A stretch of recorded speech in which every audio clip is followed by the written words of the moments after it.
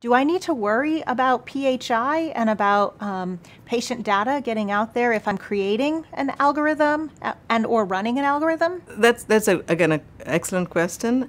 The concern, of course, is training an algorithm on internal data preserves the privacy of the data. If you wanted to move your data somewhere else and train the algorithm, then you have to be a lot more concerned about PHI issues.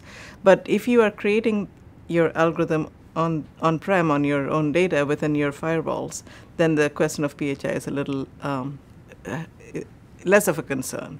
So you can essentially curate a data set within your system, have the algorithm run on that data set, and then train it, and hopefully that will mitigate some of the risks of sending the data somewhere else. So if I had the ability to create my own algorithm on my own data, then I don't need to worry about PHI leaving my premises.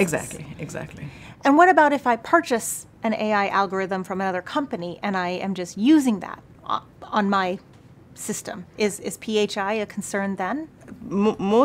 Again, it might depend a little bit about the kind of algorithm, whether it's being deployed within your institutional firewall or if you're sending your data out to a cloud.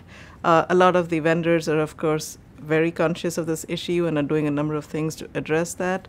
You might have a secure cloud, for instance, that your institution has an agreement with, where you can send the data in a private, secure manner. There's a lot of interesting work happening in the encryption space as well. So the idea being that you can send encrypted data to a cloud where you might do the inference. And so that is something else that people are looking as well, is the encryption question.